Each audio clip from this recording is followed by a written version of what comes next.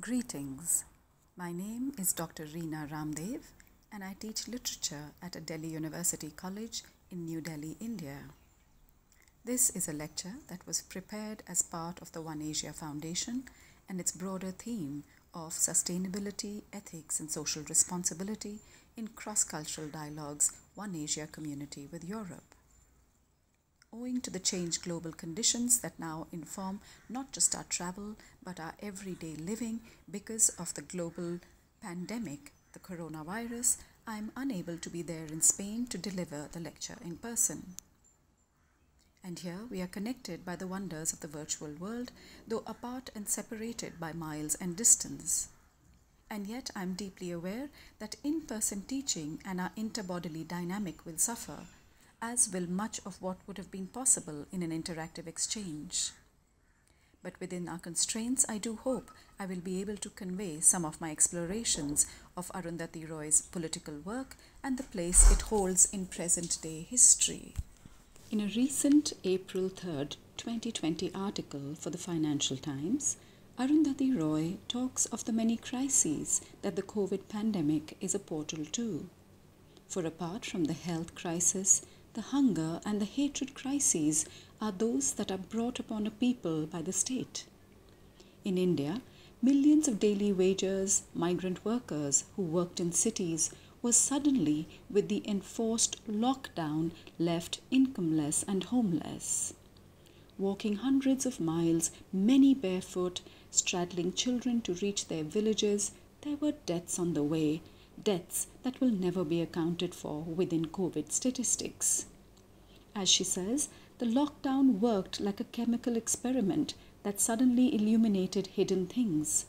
As shops, restaurants, factories and the construction industry shut down, as the wealthy and the middle classes enclosed themselves in gated colonies, our towns and megacities began to extrude their working class citizens, their migrant workers, like so much unwanted accrual. Many, driven out by their employers and landlords, millions of impoverished, hungry, thirsty people, young and old, men, women, children, sick people, disabled people, with nowhere else to go, with no public transport in sight, began a long march home to their villages.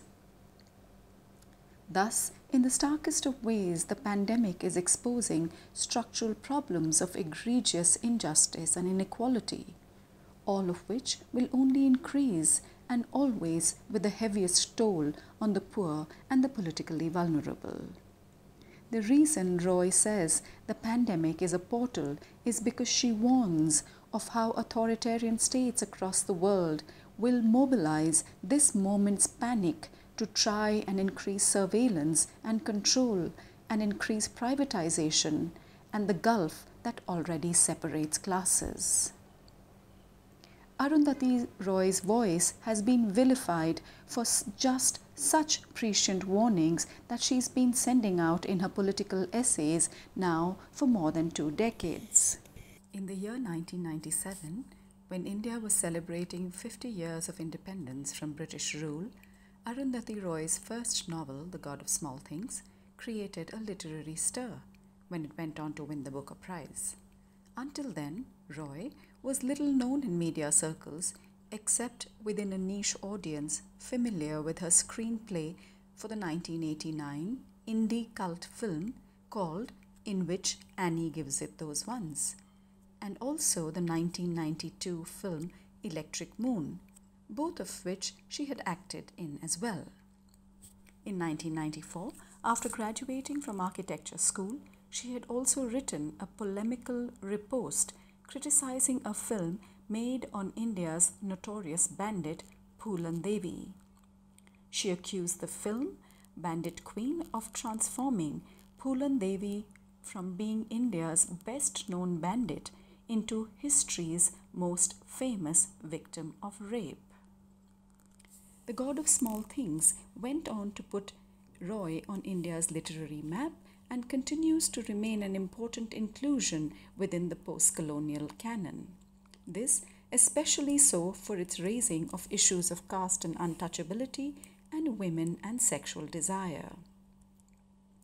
Translated into more than 30 languages, the novel has until now sold over 6 million copies. Although, as she says impishly, people don't know how to deal with it. They want to embrace me and say that this is our girl, and yet they don't want to address what the book is about, which is caste. They have to find ways of filtering it out, and since the novel centers around the experience of a set of young twins, they have to say it's a book about children. The Western media lavished high praise on her writing. A novel of real ambition must invent its own language, and this one does, John Updike wrote in his lush review in the New Yorker, going on to hail Roy's novel as a Tiger Woodsian debut. When she won the Booker, the global marketing machinery spun into overdrive, publicizing the advance she received of $1 million, unheard of in India for a debut novel at that time, along with a comprehensive campaign to applaud her book at the 50th anniversary of India's independence. A high-octane media offensive gushed over the brilliance of her debut, and the Indian public feted and celebrated her while also fetishizing her looks, her diamond nose pin, and her fairy tale success, all of which had, as she says, a sort of cloying Reader's Digest ring to it. The public applause soon turned to shock when in 1998, after India detonated its thermonuclear device, she wrote a scathing attack in an essay titled The End of Imagination. It is this public denunciation that marks Roy's emergence as political gadfly, as India's bête noire, a voice unafraid of asking difficult questions and dissenting against state policies. In her essays since then, she has framed her writing within political projects and struggles, exposing India's neoliberal collusions with global capital, its state agendas that promote big dams and nuclearization, and its active patronage of the now resurgent Hindu right. The years between her novels, she was constantly asked about her return to fiction, and after India's nuclear testing, she publicly expressed her impatience at the expectation of a return to novel writing. As she says, the last question every visiting journalist always asks me, "Are you writing another book?" That question mocks me. Another book? Right now, when it looks as though all the music, the art, the architecture, the literature, the whole of human civilization means nothing to the monsters who run the world.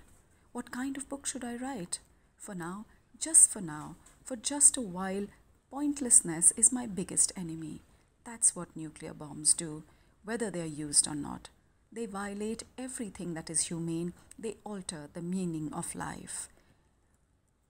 Her searing indictment of India's nuclear testing was passionate and seen as a betrayal, as she says, quote, "The nuclear bomb is the most undemocratic, anti-national, anti-human, outright evil thing that man has ever made," unquote. Since the writing of The God of Small Things, the promise of a second novel remained in deferral for decades, and it was only in 2017 that she published The Ministry of Utmost Happiness, even as her political essays continued riling nationalist publics in India. When she received the Booker Prize money, Roy had gone on to donate all of it to the Narmada Bachao Andolan, or the NBA, India's longest-running anti-dam grassroots movement that comprises Adivasis, who are India's native tribals, along with farmers, environmentalists, and human rights activists, all fighting to save the river Narmada and their homes and livelihoods from the construction of a dam. After independent India's first Prime Minister Nehru's famous "Dams are the temples of modern India" speech, dam building grew to be equated with nation building. This in turn led not only to an increase in the number of big dams, but also disestablished the older traditional systems that had been managed by village communities for thousands of years, now allowing them to only atrophy, stripped as they were of their own organic evolutionary dynamic. In her 1999 essay, The Greater Common Good, Roy took on the dam industry, highlighting the human costs of the privatization of India's power supply and the construction of monumental dams in India. With numbers and statistics and her poetic prose, she challenged the idea that only experts can influence economic policy. As she says, quote, "Instinct led me to set aside Joyce and Nabokov, to postpone reading Don DeLillo's big book, and substitute it with reports on drainage and irrigation, with journals and books and documentary films about dams and why they are built and what they do." Continuing with her expose, she says, according to a detailed study of 54 large dams, the average number of people displaced by a large dam is 44,182. Admittedly, 54 dams out of 3,300 is not a big enough sample. But since it's all we have, let's try and do some rough arithmetic. A first draft. To err on the side of caution, let's halve the number of people, or let's err on the side of abundant caution and take an average of just 10,000 people per large dam.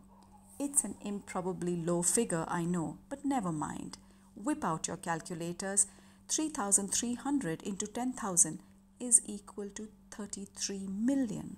That's what it works out to. 33 million people displaced by big dams alone in the last 50 years. The dam building industry in the first world is in trouble and out of work, so it's exported to the third world in the name of development aid, along with their other waste like old weapons, superannuated aircraft carriers, and banned pesticides. Roy's writings and interventions in public debates have brought her a readership beyond what the novels cultivate as their publics. Her contravention of the diktat upon writers of fiction to only speak through their novels has spawned an entire industry that debates and laments the novelist's decision to write political essays. Her straddling of the two kinds of writing had then earned her the appellation writer-activist, which, as she had said, made her feel like a sofa bed. This is what she says: "I don't see a great difference between The God of Small Things and my works of non-fiction. As I keep saying, fiction is truth. I think fiction is the truest thing there ever was. My whole effort now is to remove that distinction. The writer is the midwife of understanding. It's very important for me to tell politics like a story, to make it real, to draw a link between a man with his child and what fruit he had in the village he lived before he was kicked out, and how that relates to Mr. Wolfenschon at the World Bank. That's what I want to do. The God of Small Things is a book where you can connect the very smallest of things to the very biggest, whether it's the dent that a baby spider makes on the surface of water, or the quality of moonlight on a river, or how history and politics intrude into your life, your house, and your bedroom." Dismissive thus of any charter of duties imposed upon the writer by the reading public or the righteousness of any social claim, Roy says she writes as a concerned citizen, rejecting orthodoxies that attempt defining and circumscribing writers and writing. The only difference she sees between fiction and non-fiction is simply that between urgency and what she cites as eternity. For a novel can cogitatively brew for years, decades, but a political essay's intervention comes from an urgency. She says, "Imagine if there's this little black book, a sort of approved guide to good writing that said all writers shall be politically conscious and sexually moral, or all writers should believe in the joys of family life." Unquote. Criticized by nationalists who saw her criticism of the Indian state as a betrayal, she has also ruffled the feathers of the likes of the Indian historian Ram Guha, who had attacked her for straddling what he saw as two separate worlds of creative writing and activism. This was, in the main, the sort of purist indictment that her writing had faced in the early days. This is Ram Guha's quote. He says, "I am told that Arundhati Roy has written a very good novel. Perhaps she should begin another. Her retreat from activism would to use a term from economics, be Pareto optimum, good for literature and good for the Indian environmental movement, unquote. Reviewers like Anil Nair brought it down to a sexist typification. He says, a novelist should feel responsibility only to the comely shape of a sentence. No writer of stories should aspire to be a champion of morals because she is simply not trustworthy or steady enough for that, unquote. Her prose in the essays was dismissed for being poetic, and despite the detailed statistical backing she grounded her work in, the numbers and figures were still seen as those spun off a novelist's craft. Roy was also accused of hijacking the NBA's decades-long resistance, as also for a behalfism that her work on the anti-dam resistance sought to highlight. But, as she says in her defense, you can't expect the critique to be just Adivasi. You isolate them like that, and it's so easy to crush them. In many ways, people try to delegitimize the involvement of the middle class, saying, how can you speak on behalf of those people? No one is speaking on behalf of anyone, she clarified. Unblinkered in her criticism of an India that, as she says, quote, invented the caste system and one that celebrates the genocide of Muslims and Sikhs and the lynchings of Dalits, unquote. She also cites and acknowledges it for being, quote, the land of poetry and mad rebellion, haunting music and exquisite textiles.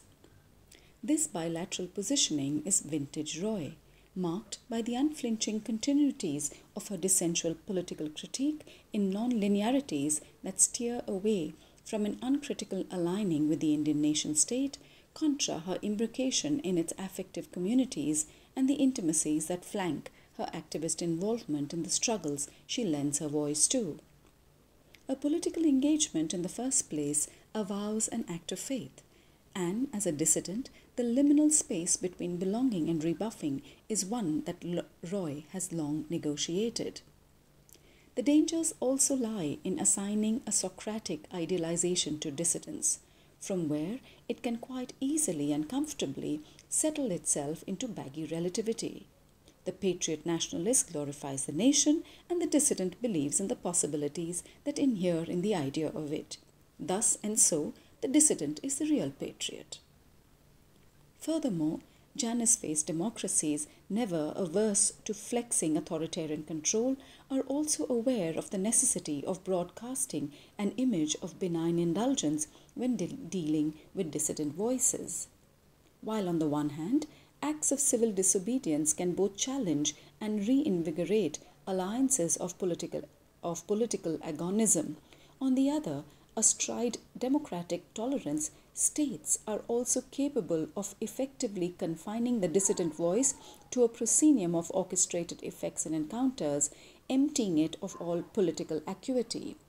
What remains thus of individual imperatives towards political interventions and dissidence could always already be thwartively predicated upon co-option and its insidious closures.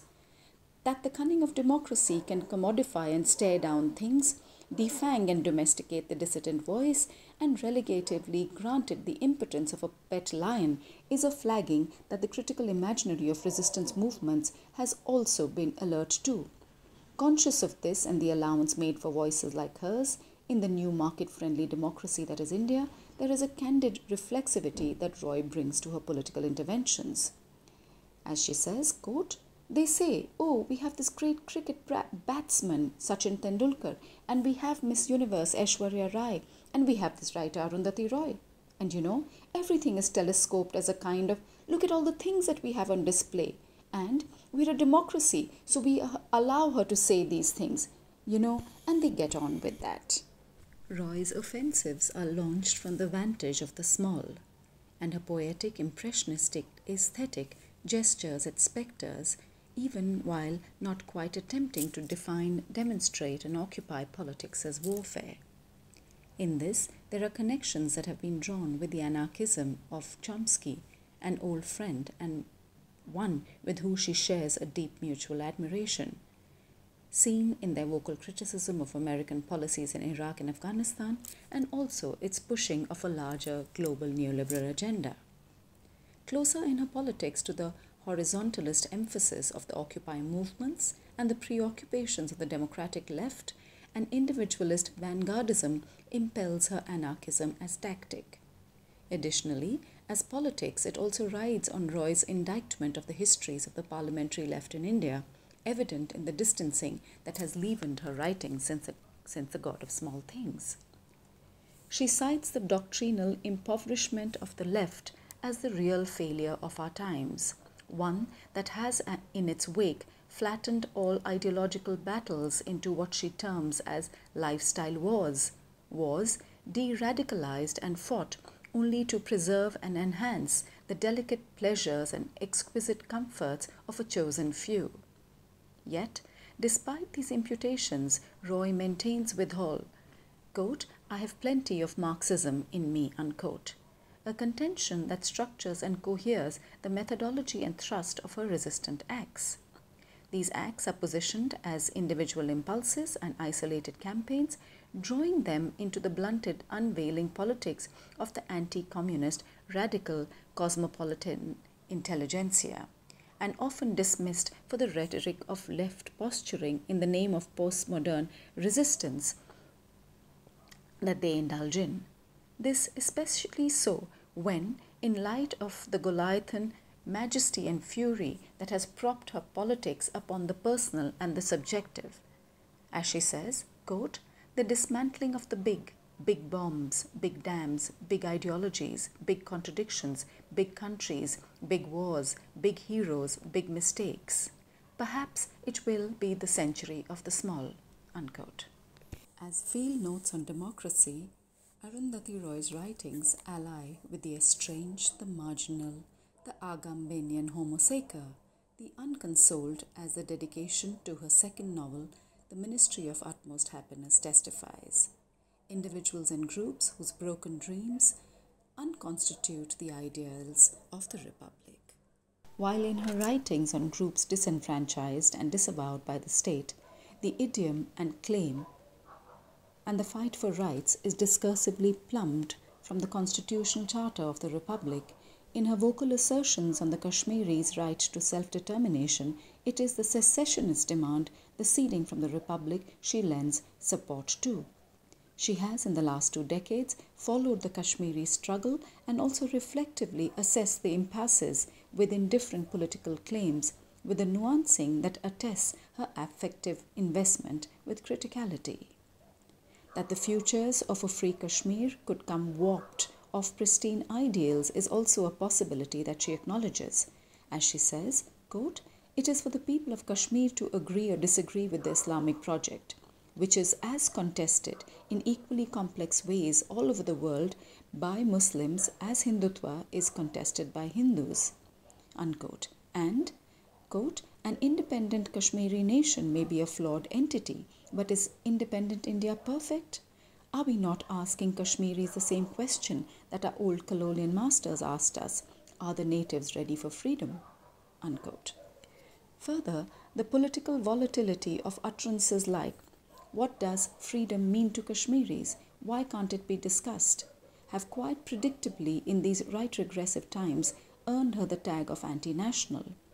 The anti-national descriptor, ably aided by the charge of sedition, is in the current shift mobilized against any form of criticism of the government and its policies, one that Roy quite aptly references, as she says, quote, "In better days that used to be known as a critical perspective or an alternative worldview.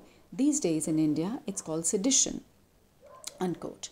In a nation that believes in invoking a hegemonic conscience of Kashmir, Roy structures subversive registers pitched against its nationalistic demands.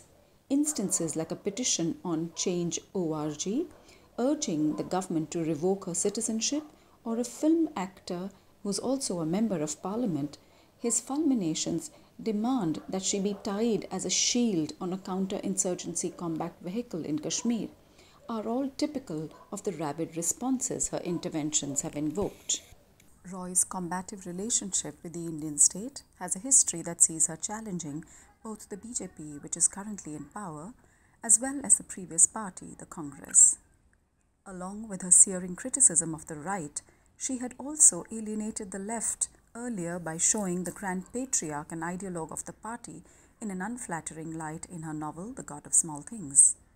She has also been critical of the state's response to insurgent radical left groups called Maoists or Naxalites in India, although the political term is itself questionable, as she says, quote, they have a history of resistance which predates Mao, unquote. For a long essay published in 2010, Walking with Comrades, she had spent time in the jungles with the rebels. As she says, here we have the poorest, most malnourished waging a war against the corporates supported by all the institution of the world's biggest democracy, unquote. She sees the insurgents' use of violence as a corollary to the battle between the tribals and corporate houses to gain control over natural resources like minerals, water and forests, saying, quote, what the government calls Maoist corridor is in fact MOUist corridor. You have an MOU on every mountain, river, MOUs signed by biggest corporations in the world who are waiting to gain hold of the resources, unquote. And yet she is also willing a critical understanding that acknowledges that perhaps on coming to power, the Maoists too could be, as she says, brutal, unjust and autocratic, or even worse than the present government, unquote. Quite predictably, a simultaneous assault of sound and fury from both the left and the right of the political spectrum has greeted the political positions that she has taken. There is in Roy's writing a recall, a combative outrage. As she says, it can't go on like this. Something will arise either out of complete destruction or some kind of revolution. But it can't go on like this, unquote. And her work and her voice stand as significant attempts at reworking the cognitive limits of dissidence in the contemporary moment. At a time when the organized Indian left has been ideologically evacuated into electoral opportunisms and forms of majoritarian consensus, and varieties of right-wing populism have come to occupy the substance and structure of politics, Roy has consistently represented the undersides of a national conscience. In this, her battles against party dispensations and even the courts of law indeed stand out as exercises in imagining a polity outside of the historically misdirected social democratic project of nation building and its attendant structures of political legitimacy. The recipient of many prizes, even after the Booker, Roy had continued to donate the prize money to rights activists and grassroots organizations. Her essays are for the most part readily available online with no attempt made to preserve copyright. In effect, Roy has ensured that her work as an activist is not professionalized, not to be seen as an opportunistic profiting off the adulation that continues coming her way. Straddling her trenchant critiques is a deep romanticism and faith in the possibility of change, evident also in the titles of her two novels, The God of Small Things and The Ministry of Utmost Happiness, that underwrite a hope sinewed and kept past the obvious wrenching ironies that events and lives in her novels are culled from. As she famously says, quote, another world is not only possible, she is on her way. On a quiet day, I can hear her breathing, unquote.